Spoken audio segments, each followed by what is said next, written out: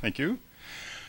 I'm Dr. Stephen Swallen. I teach Chemistry 155. It's the second semester of the Chemistry for Science majors or people interested in health fields or science.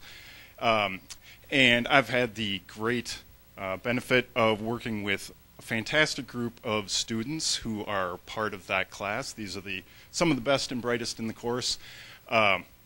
We have met on a weekly basis throughout the semester to work in a sort of a seminar format, as scientists often do.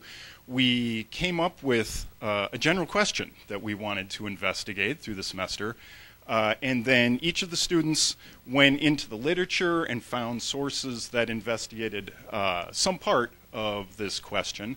Our broad question that we were going to look at was resources, how we use resources in the world, how we get them, how we use them, dispose of them, and the impacts that they have on the world. And so we worked together as a group.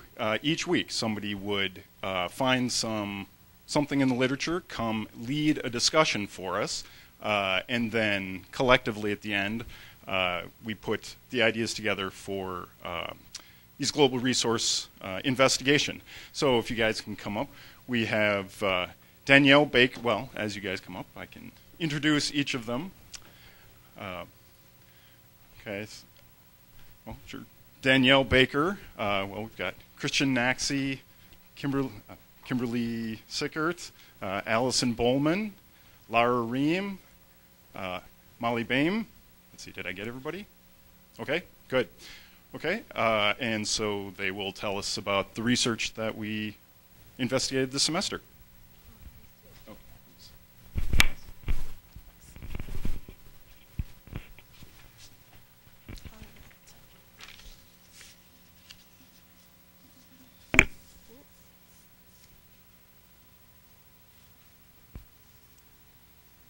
All right, so we talked about managing our global resources. So planet Earth is made up of many diverse systems that come together to form a resilient yet delicate environment humans call home.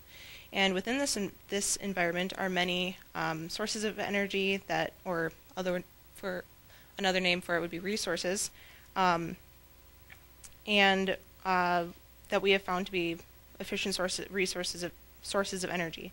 So while removing a few of these resources does not have a detriment on our environment, mass extraction, distribution, and disposal may cause harm to the environment and the environment's inhabitants. So the task that individuals need to take upon themselves is to be well educated about such matters, and then apply this knowledge to take action and amend the way these resources are consumed. So today's presentation will explore a few of these many topics that concern how the use of resources impacts the environment, as well as possible solutions that could be and have been applied. The discussion will include subjects concerning energy, water, and then land, animals, and air. And the goal is that this information will raise awareness of what is taking place every day all over the world and the possible future that these occurrences could lead to. So the first subject will introduce the topic of land and organisms by examining the impact of obtaining and distributing rare earth metals.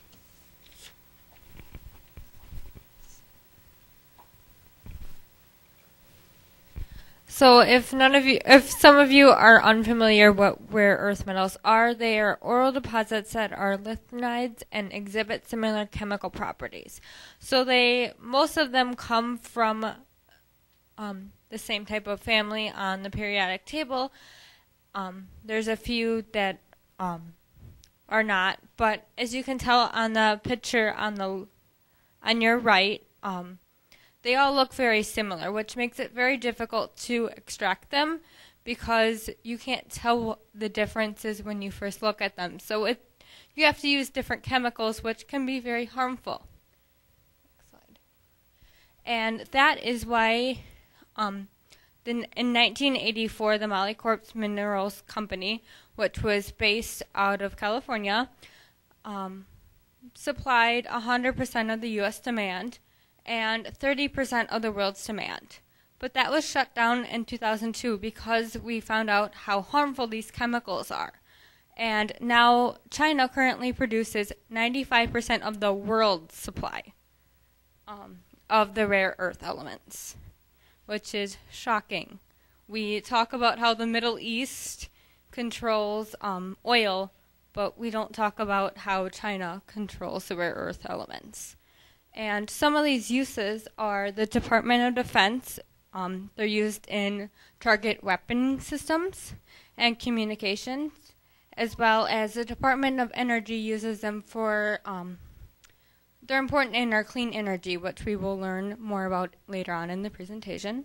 The lens polish, which is used in our cell phones, our computers, cameras, batteries, x-ray films, color TVs, and temperature sensors, all things that we don't want to live without anymore.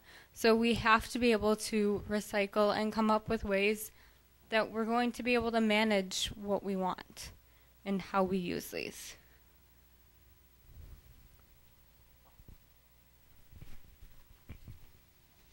Okay, so mining has detrimental effects to land, water, and wildlife. And the most obvious effect is that it kills the existing vegetation there. Focusing primarily on strip mining is a process of removing overlaying soil and rock. And so this destroys the important soil layers, and those consist of millions of microorganisms per teaspoon. Some strip mining machines can move up to 12,000 cubic meters of this fertile earth per hour. Runoff from mines pollute water, and whether this be affecting the pH level, which causes it to be the water hardness, or if it pollutes and corrodes metal because it becomes acidic, or it could cause runoff of heavy metals, which are heavy elements, and if consumed, they bind to cellular components inside your body. And even though we aren't drinking this water directly, usually, we do eat fish that have high concentrations of these heavy metals. So indirectly, we're consuming the heavy metals, and the toxicity is coming into our bodies. And then wildlife. As you can see from the picture, it's obvious that the species of animals are displaced, and potentially their breeding grounds. Also, as a direct correlation with the water pollution, the water can be toxic, and if they drink it, it can hurt their reproduction rates. And all of these together could eliminate a species.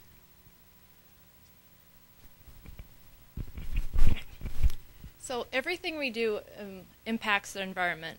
And sadly, that means hundreds of species go extinct every day. This is largely due to habitat loss, such as deforestation, and chemical intervention, such as pesticides. 2 major species in Wisconsin alone have faced this problem, that being the bald eagle and the honeybees. So for the bald eagle, a poorly studied pesticide called DDT was introduced in 1939. And shortly after we started using it, we started seeing a very sharp decrease in the population of bald eagles. And this is due to the fact that the pesticide caused eggshell thinning, which obviously decreased the population. Once that we saw this correlation, we banned DDT, and we saw a sharp increase in the population again. And in later studies, we realized DDT also caused cancer in humans, which is obviously kind of scary to think that we were using this in our foods, and we didn't even know it was a carcinogen. Okay, so another one was the honeybee. And for a few years back, all these honeybees started dying, and we couldn't figure out why. And it was obviously really scary because we need honeybees for everything. So, and we realized it's pesticides causing this. So we found out that fipronil is seen as the main cause, or the main pesticide. And a really good, well, not a good example, but example of this is in Minnesota, because shortly after they sprayed the fields with this, piles of honeybees were found dead everywhere. And so obviously an effort is being made to ban this pesticide. Okay, so as you can see, history repeats itself. The same thing that happened to the bald eagles is happening to the bees, but this, for the bees, we don't know how this is going to turn out. I mean, it turned out good for the bald eagles, but hopefully we're hoping for the same effect for the honeybees. This issue can easily be solved by studying these pesticides before we use them. And then how does this affect us? As you can see, this is a supermarket without honeybees. We need them to pollinate our fruit and everything we eat. And also, if you think about it, if this chemical is just killing piles of honeybees, what do you think it's going to do to us?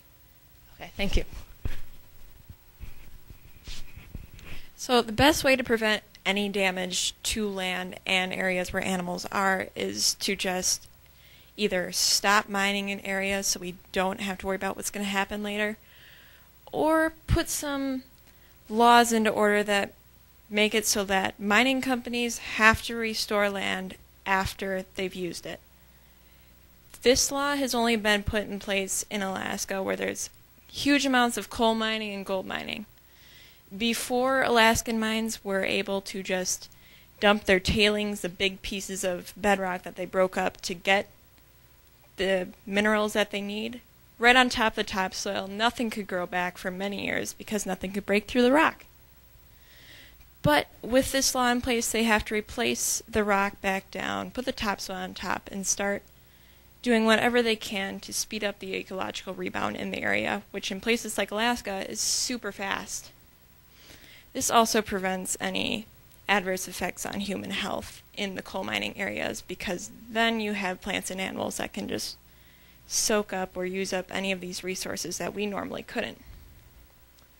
Now, the land that you restore at the mining sites can be used for a number of different things. It doesn't have to be limited to agriculture, because there is a problem with some mining and agriculture.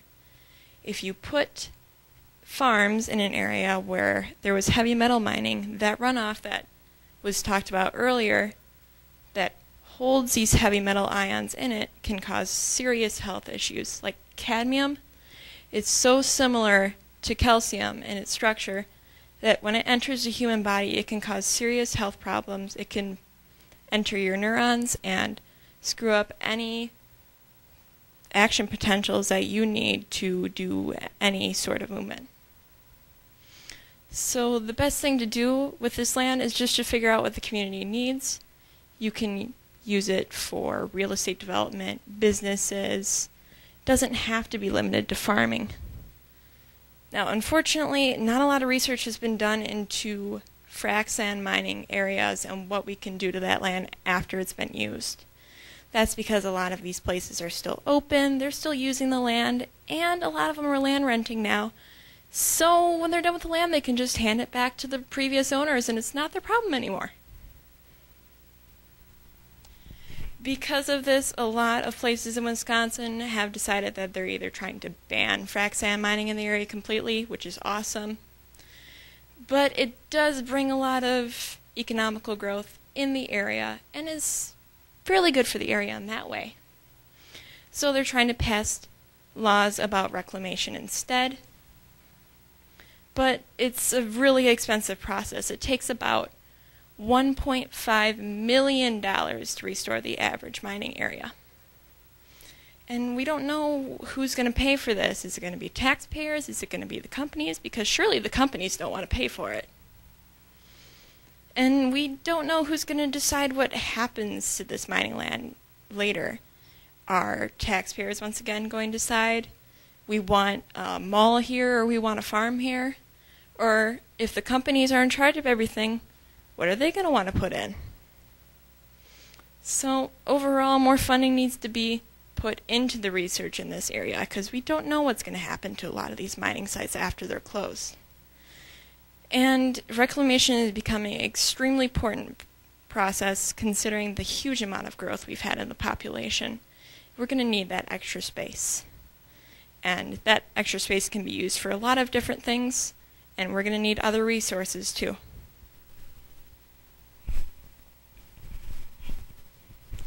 So what if in the future we didn't have any more land to reclamate, and just because that might be a problem in the future? As you can see, as the population grows, is estimated in 50 years that it will increase by 150%. And how will we use our future building materials?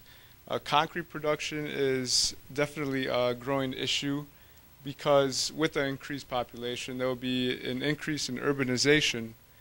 And with that in mind, there will be larger cities, more buildings, and yes, more concrete production in the U.S. And just to give you an idea of how much material we use per year in concrete production, it takes about 110,000 times the amount of water in the San Francisco Bay for 1 year. As you can see, the concrete production is the largest user of natural resources. Here's a list that summarizes the amount of resources that we need. And it takes 1 billion tons of water, which is a lot of water. A total of 11.5 billion tons of concrete is produced as of now, and that will only increase to an approximate 18 billion by 2050. Another issue with concrete is that it is extremely energy intensive, and with that said, there's a lot of carbon dioxide created, and an approximate 1.5 billion tons per year. And on the picture on the right is a concrete pillar in Philadelphia that just shows that infrastructure in America does need to be replaced eventually at one point or another, and that only means more concrete production. So what has been done about this issue? Well, manufacturers have incorporated fly ash. Fly ash is ash that comes off of coal while it's being burned, and instead of letting it pollute our atmosphere, they collect it and burn it for better efficiency. They also recycle concrete, such as putting it back in our roads as aggregate. They've also added fibers to the concrete to make it stronger, and with stronger concrete, you need to replace it less, which means less concrete is being produced. And they've also created an amazing process that is CO2 free, as you can see on the picture on the right. And everyone should be aware that concrete production will not stop anytime soon, but scientists are aware of it and they are doing things to stop it or to make it better for the environment.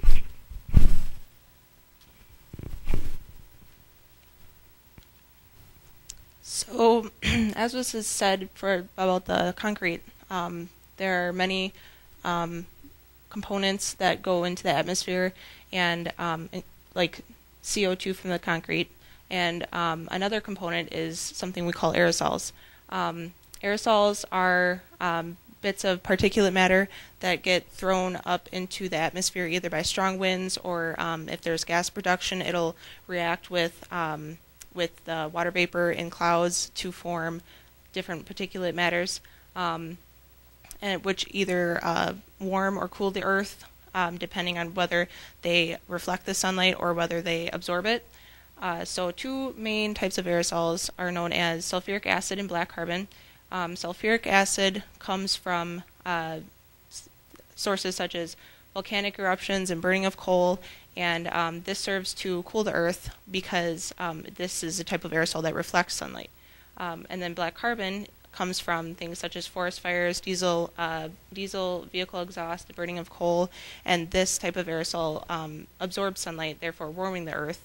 And yeah, so let's go. So, as was previously said, aerosols prevent the sunlight getting to the earth. So it prevents plants from growing. So reduce food.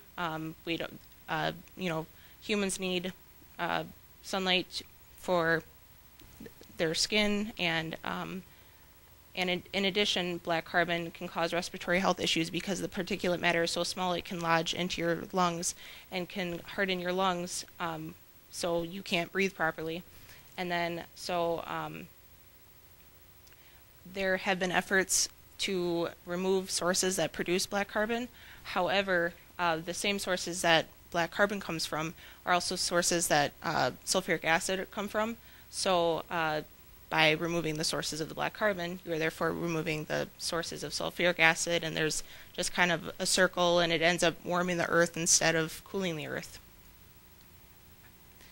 So despite the fact that we're not sure how to solve this problem yet, we have seen improved air quality despite population growth. As you can see from the picture of Los Angeles there, in 1968 it was very hazy, lots of air pollutants, and then 2005 it's become much clearer. You can see all the buildings, and then in the graph to the right there, you can see a decline in the air of sulfuric dioxide in Canada, which is what produces sulfuric acid in the atmosphere. So despite population growth, we're seeing good changes in the atmosphere quality, and we'll continue to see it. It's not well studied, but it's still underway. So.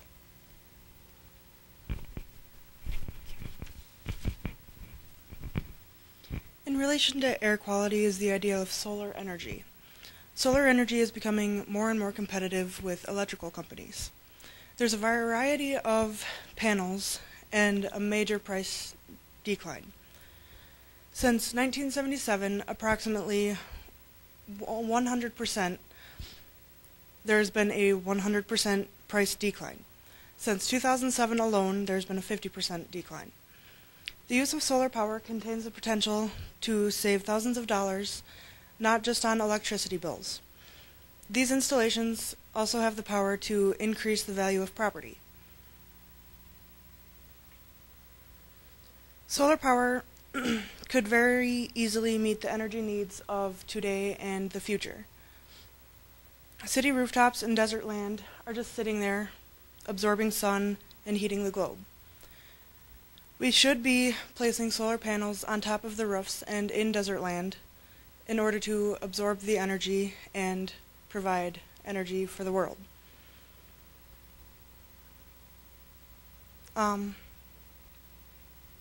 Sorry, go back one, please. Thank you. Precious water is being evaporated into the tunnels of irrigation systems. The use of solar panels could prevent evaporation by placing the panels over the tunnels of the systems. The picture on the bottom right is an example of this in India.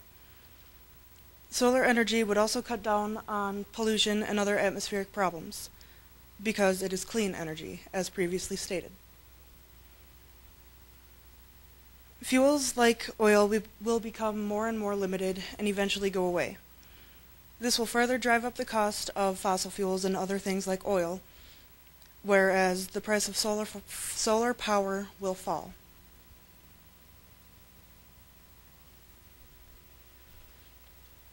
Solar energy currently costs less than grid power in 10 states. This power would better the economy as well as the environmental and security issues. Solar power is abundantly available and sustainable. As you can see on the right-hand picture, bottom, all of the coal, oil, and gas known to human has the same amount of energy as the sun shines on us in 20 days. As you can see, it is logical to harness the sun's energy. We would get so much out of it. It's time to start saving the earth before destruction is irreversible.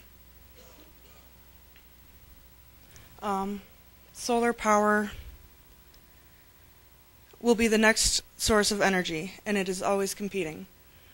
Currently, utility companies are raising their taxes in order to make up for the loss that solar companies have taken from them.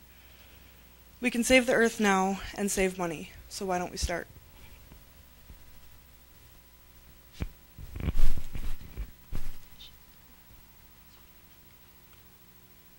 Okay, so we've introduced a lot of problems, one of them being the scarcity and our dependence on rare earth metals such as lithium. As previously mentioned, 95% of our rare earth metals come from China, and after we're done using them, we recycle them by sending them to third world countries for other people to take apart. So a way we could solve this problem is recycling the ones we have at home. That creates less mining and more American jobs because we need less from China. And mining ruins the necessary fertile soil layers, pollutes water, and lowers wildlife populations. So more effective land restoration, less mining, recycling, and smarter mining. A big problem with cement production was that it causes environmental destruction as well as air pollution, and it hurt workers' health, along with the black carbon with aerosols as well. So I included a picture of healthy lung tissue compared to a miner who had been mining for 30 years and his lung tissue. So a solution would be quality air filters, using old cement as a filler, which creates less need for new cement, and finding uses for the old cement. So we've been using pesticides to grow more efficient food for our ever-growing population, and due to this, animals, birds, and different bees have been dying. Okay, and a way we could solve this again is by banning these pesticides that we know cause problems, studying pesticides better, and just, testing these before we actually use them. A problem with aerosols directly was that some particles absorb light and others reflect light, and this affects the climate accordingly, whether it warms it or cools it. So burning restrictions and controlled aerosol bans. Well, the initial cost of solar is higher than the average family can afford. It saves money in the long run. And because of solar energy, electrical companies are losing money, so they're charging more initially to compensate for their losses. Like we just stated, buy solar is a more upfront cost, but it saves so much more money in the end. So the first step we have to do to fix some of these problems is to become aware of our consequences of things such as mining or making concrete and all the other stuff. Recycling, it is so easy to do and it saves so much. And we need to put an effort into our solutions. So maybe switch to solar. So we presented many issues, and I don't think there's any clear right answer to fix all of them, but the little solutions can add up in the long run, and it's important to acknowledge this. Thank you.